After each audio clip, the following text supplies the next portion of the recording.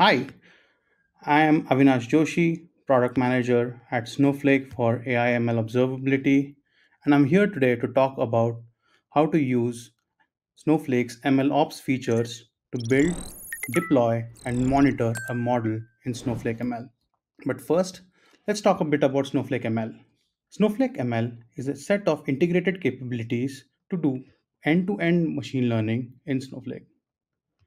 Comprises of IDEs such as Studio, Snowflake Notebooks, and external IDEs, which you can use to build your models using ML functions or Snowflake ML APIs, do MLOps using feature store, model registry, and observability. Do all of this on scalable compute such as container runtimes or ML optimized warehouses. Today, our focus is mostly going to be on MLOps, or more specifically on model registry and observability, which is a new feature that we are announcing soon. First, let's talk a bit about what is model registry. Model registry is an integrated solution for managing and deploying AI ML models. You can train your models using any of the different cloud service providers or Snowflake ML and use the multiple frameworks that these providers allow you to use for training your model. And once you have the model ready, you can log that model into Snowflake's model registry. As soon as the model is registered, it is ready for inference. You can manage your different model versions and metadata with full RBAC capabilities of Snowflake. You can very easily productionize your models and manage their lifecycle. It comes with a convenient UI to use and a Snowflake ML API, which you can use from any notebooks or IDEs. We'll see more about this experience during the demo. Next, let's talk about observability for ML models.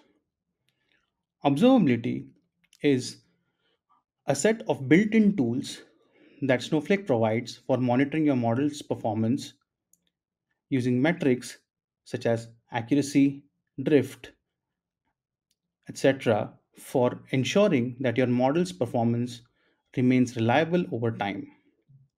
You can track these metrics securely within Snowflake's governed environment and compute them at scale using scalable compute. You can also generate alerts on these metrics if they reach a threshold that you've configured. You can view these metrics with built in Snowsight UI dashboards within the model registry. Observability is a key piece that completes the full ML lifecycle for a model within Snowflake. Today, Snowflake has generally available features such as Feature Store, Model Registry, and Snowpark ML that allow you to create a training data set from your data lake or from your feature store, train a model, and register it in model registry. Once it is in model registry, you can then use its inference func capabilities for computing predictions on production data.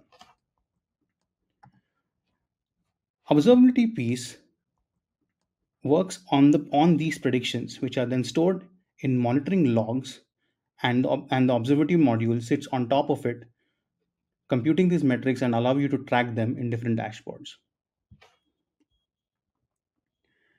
Now let's take a bit of a deeper look at what these monitoring logs look like. Monitoring logs is nothing but a table or a view which has an ID column to uniquely identify each row, a timestamp column that tells you the time at which the prediction happened, and the different features that were used by the model for making this prediction, the prediction itself, and optionally, if the ground truth label is available, the label. The observability product expects you to provide this either in the form of a table or in the form of a view to its as a configuration parameter. Let's get into the demo at this point to see how all of this looks like.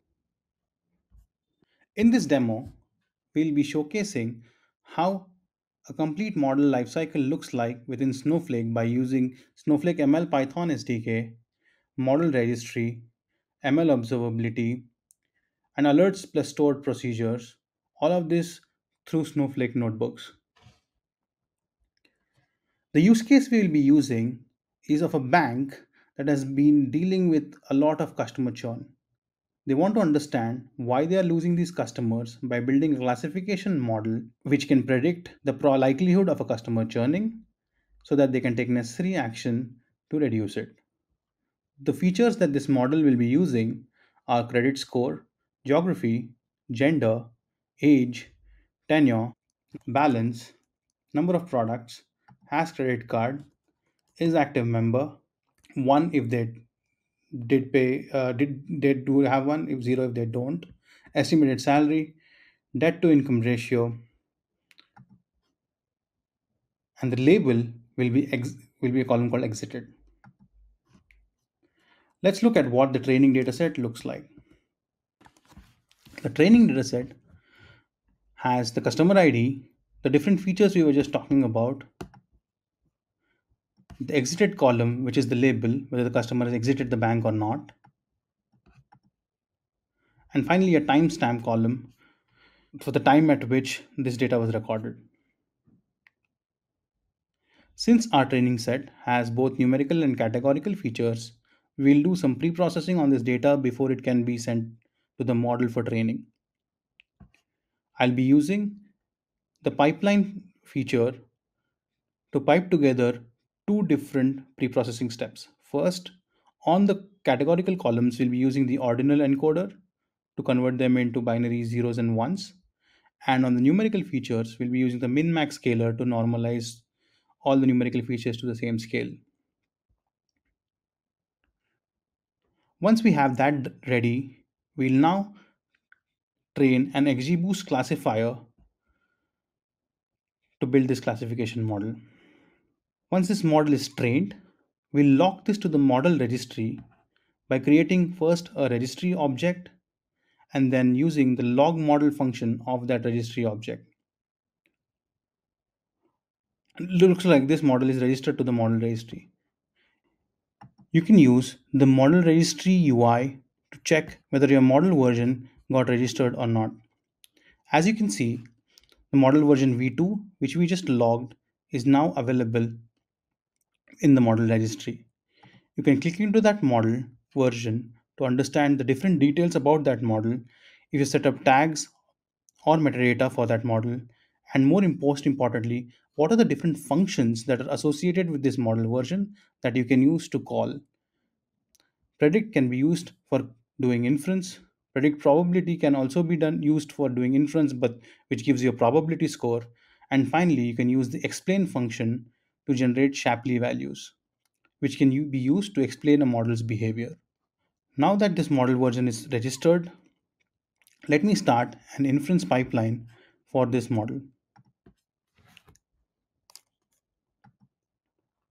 While this inference pipeline is running, we can enable monitoring on this model using Snowflake's brand new ML observability capability. You can do that by using the SQL API to create a model monitor object on a model version. The way you do so is by using create or replace model monitor and give it a name and then pass in a few important parameters that the object requires. First, the name of the model. Second, the version of the model. Third, the function that you're using. And fourth, most importantly, the source table in which the monitoring logs are being stored. And then a description of some of the key columns, such as the timestamp column, prediction class column, ID column, and the label column. This is a one-time setup that you have to do for a model version.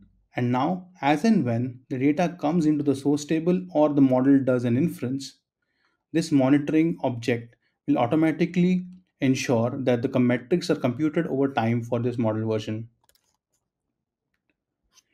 If we go to the model versions page again, we can see that for the model version v2, the monitoring status has turned to active.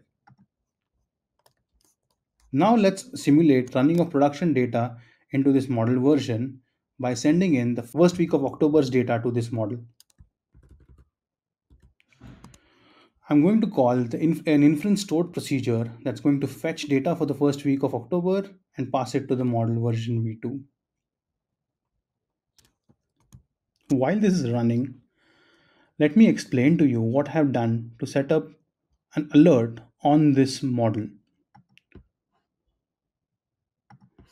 I have set up an alert such that if the precision ever falls below zero point 0.5, I want to retrain a model by using new data and automatically log it to model registry. Looks like the inference for this model version 2 has completed. Let's go and see what does the monitoring dashboard look like for this model.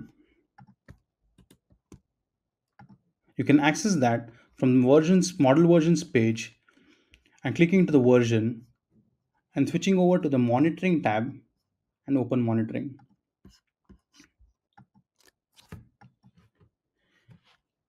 As you can see, we had piped in the first week of October's data, and for that first week, this model is not doing very well. The precision is mostly below zero point 0.4 every day. I've set up an alert to get triggered if the precision falls below zero point 0.5 to first send me an email alert, which we got, and also start a new retraining pipeline for the next version of the model by using fresh data to build a new model.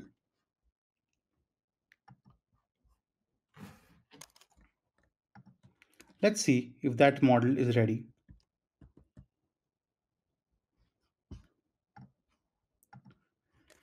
As you can see, a new model version v3 is now available in the model versions page.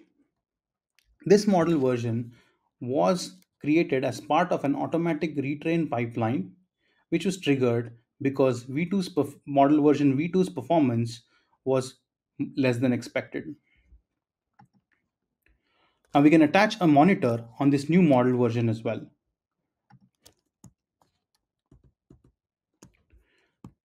Let's start an inference pipeline for this third version of the model and attach a monitor to it. We can enable monitoring on it by using the exact same steps as before. You use the create model monitor object function SQL API to do so.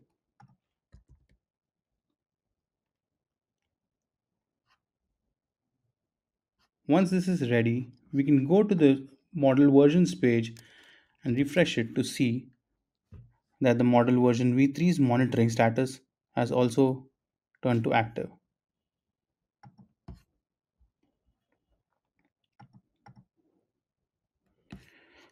Let's open its monitoring dashboard.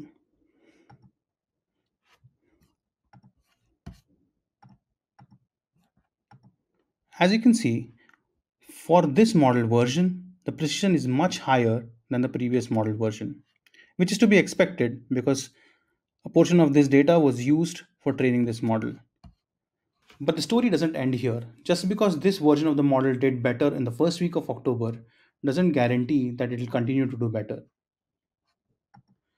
To be sure about that, I would like to run an A B test where both versions of my model are run in parallel, and I can see when the same data is sent to both the models, how do they perform in production?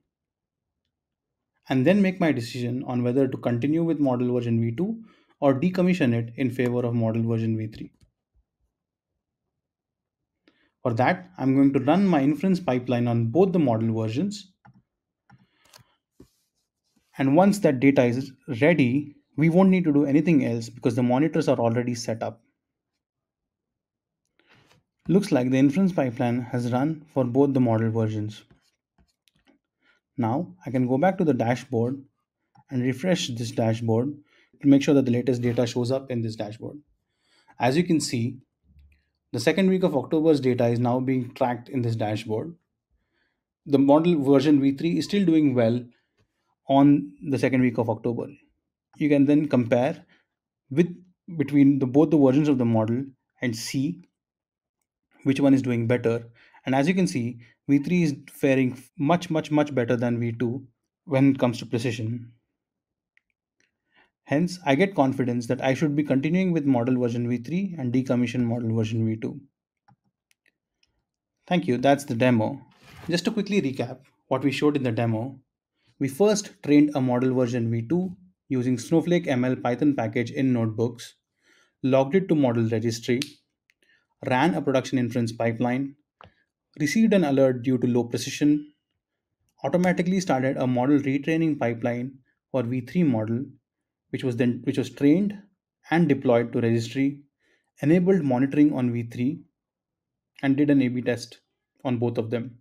In this way, this represents a complete life cycle of a model and how you can use the MLOps capabilities of Snowflake to truly uplevel your data science practices and the way you productionize your models. Thank you.